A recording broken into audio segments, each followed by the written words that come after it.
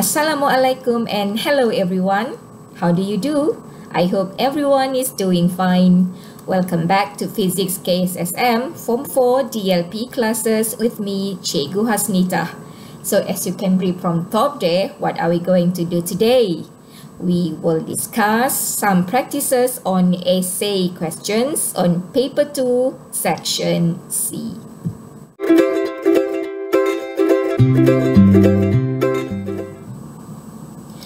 Okay students, so as you are now in Form 4, which means for your SPM 2022, you're going to sit for paper 1, which consists of 40 objective questions for you to settle in 1 hour and 15 minutes. And then in paper 2, there will be 3 sections, where section A is an 8 structured questions. And then in section B, there will be 2 essay questions, each allocate 20 marks, where you can choose to answer any one of them, or if you have enough time, you can answer both. And in section C, there will be 1 essay questions only, mandatory, no choices at all as in section B. Also allocate 20 marks, which means total of 100 marks for paper 2 for you to settle in 2.5 hours. And in addition to that, you also have to sit for your amali, a hands-on laboratory experiment. So I hope you are clear with your SPM format paper. So for today's discussion, we will be focused on paper 2, essay question on section C. So if you're ready to go, let's check the question together. So normally in this essay question, you will be given a diagram as for your stimulus. So in diagram 6.1, it shows the effect on a skydiver that falls from a high position to the ground without opening the parachute. Look at the diver in diagram 6.1. Ooh, can you feel the pain there? Pity, right? While another diver in diagram 6.2 with the same mass fall from the same height when the parachute is open. So you can see the second diver can land it smoothly with his parachute open. So what is the question? Let's check on them. So normally this essay question, the first one will begin with definition of concept. As written there, what is meant by impulsive force? 1 mark. So do you remember when we are discussing content standard 2.7 impulsive force? So what does impulsive force refers to? Very good. Yes, impulsive force refers to rate of change of momentum in a collision or impact which occur in a short period of time. Yes. So there are 3 keywords there. The first keyword is rate of change of momentum. That one refers to force. And then second, collision or impact. And then the third keyword, in a short time. Okay, short period of time. So this will secure you your first mark. Then what's come next? Okay, in question B, you can see that this is a short essay which allocate 5 marks. So if you read the question through, based on diagram 6.1 and 6.2, you have to compare the acceleration, the impulsive force, and the time of impact. So there are 3 comparisons you have to make. Okay, so you can highlight them. The first one, you have to compare the acceleration on the diver inside diagram 6.1 and 6.2. Which one higher, which one lower, or are they the same? And then second, compare the impulsive force acting on both diver. Again, which one higher, which one lower, or are they the same? And the third comparison is in the time of impact. So next, you have to relate the impulsive force with the time of impact to make a deduction on the relationship between the acceleration and the impulsive force. So this will be your 4th and 5th mark. You have to write a relationship between time of impact and impulsive force. And then second, in between acceleration and impulsive force. So I hope you are clear with the questions. So how to write the answer? Very easy. The first one, how to compare the acceleration. Yes, we can say that the acceleration in diagram 6.1 is greater than that in diagram 6.2. Students, the answer which I put in a bracket is an optional, which means with or without is also acceptable. You can still secure the first mark. Okay? Or you can write vice versa, the other way around. Acceleration in diagram 6.2 is lower. Yes. Okay, then how about the impulsive force? What do you think? Very good. Yes, we say that impulsive force in diagram 6.1 is greater than that in diagram 6.2. Or vice versa. You can also say impulsive force in diagram 6.2 is lower. Yeah. And then the time of impact, how to compare? Very good. So we say that time of impact in diagram 6.1 is shorter than that in diagram 6.2. Some students, they may ask, teacher, can I use the mathematical symbol? Yeah, no problem. Okay, for example, you can write acceleration in diagram 6.1 is greater. Okay, you use the mathematical symbol for greater than 6.2. Or the other way around. Acceleration in diagram 6.2 is less than, okay, 6.1. Alright? And so do impulsive force. Impulsive force in diagram 6.1 is greater than that in diagram 6.2. And so do the time of impact. You can use the mathematical symbol. In diagram, time of impact in diagram 6.1 is less, shorter than in diagram 6.2. So your first 3 mark will be on this comparison of acceleration, impulsive force, and time of impact. Okay, now how to get the 4th mark? The relationship. So how we write? What is the relationship between impulsive force and time of impact? Yes, very good. So you can say the time of impact decreases or shorter, impulsive force increases or greater. And for the 5th mark, relate acceleration and impulsive force. So we write acceleration increases or greater, so impulsive force increases or greater.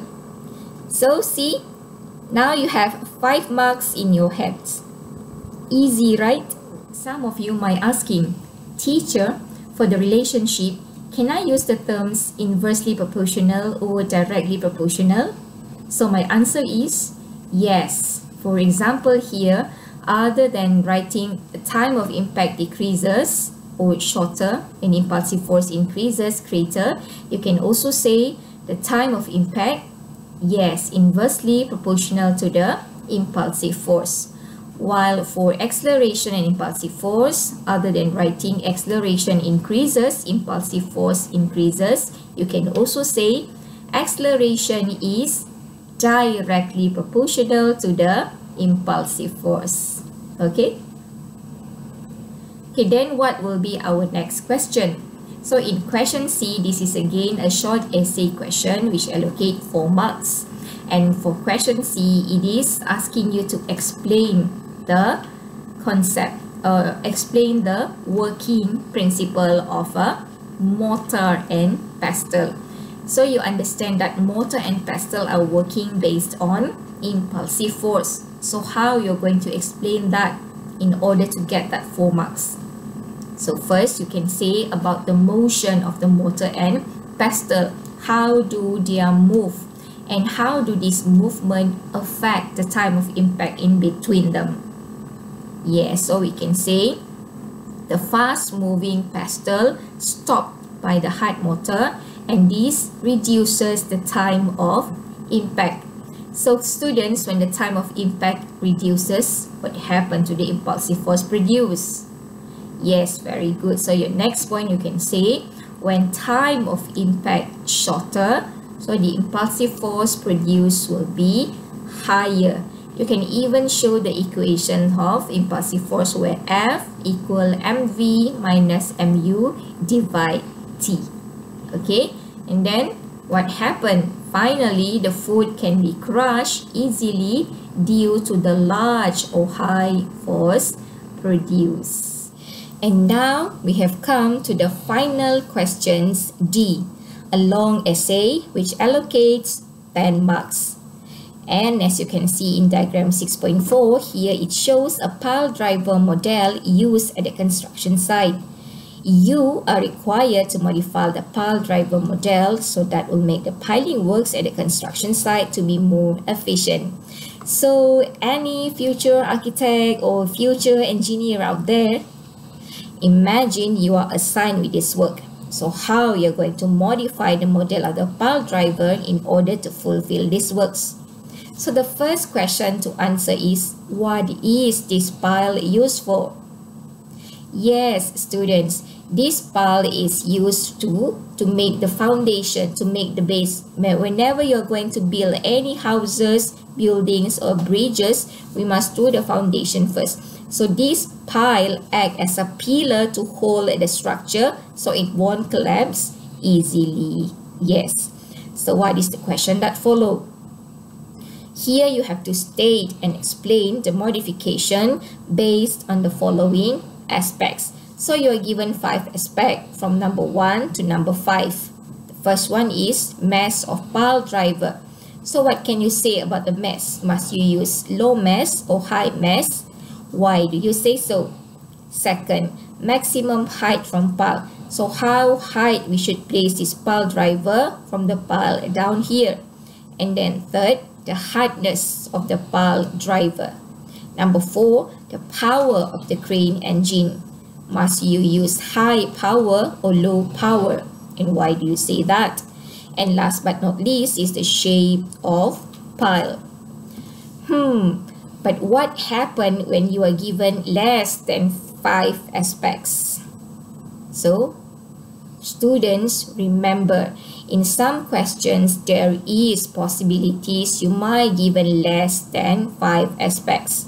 And please bear in mind, whenever you are given less than 5 aspects, which means you must write more than 1 point for each aspects. So which means the minimum point for you to write here is 5 point and 5 explanation. You can write more but never write less than 5 points and explanation. So how to deal with the question? We will be right back after this. Alright students, so how to deal with the answer for these long essay questions? So you are highly recommended to write your answer in a form of table. Consists of 2 columns, modification and explanation or reason. So remember our first aspect, you must talk on the mass of the pile driver. So we choose a pile driver with a large mass. Mass of pile driver must be large. And the reason is, this is to produce large force or to produce large momentum. So, first mark when you talk about mass of the pile driver, which is large. And second mark when you say to produce large momentum or large force. Okay, then what is your second aspect? The height. Okay, so what to say about the height of the pile driver? So we can write height from pile must be high. Okay, must be placed at the maximum height. And what is the reason? So to have a high gravitational potential energy or to create large impulse or large change of momentum. So when you keep the pile driver in a high position, so it will move down at a high velocity. So that will create a high change in momentum, large impulse. Okay, then the third aspect, the pile driver must be hard. Okay, the hardness. So what is the reason of having a hard pile driver? So that to shorten the time of impact, and by that to increase the impulsive force produced. And how about the fourth aspect? So we can say use a high power crane engine. So remember what power refers to. Power is, yes, rate of doing work. Work divided by time. So when we are having a high power engine, it means that yes, we can do more piling work in a certain period of time. Okay. And the last aspect, the shape. So the shape of the pile must be sharp at the end, like a nail shape. So what is the reason? Yes, this will create high pressure, so the pile will be embedded easily into the ground. So this is how to get 10 marks from a long essay question in D, an essay on modification. Students, what do you think of all the questions we discussed today? Do you think you can deal with an essay questions in paper 2, section C? Well, my advice is you can do more example of question, more exercises to familiar yourself with the format. Remember, practice makes perfect. So I guess that's all for today. Thank you for joining me from the beginning towards the end. And don't forget to join me again in my next video as we have more to explore in the next chapter in chapter 3, gravitation. With that, thank you for watching. Take a good care of yourself and bye-bye for now.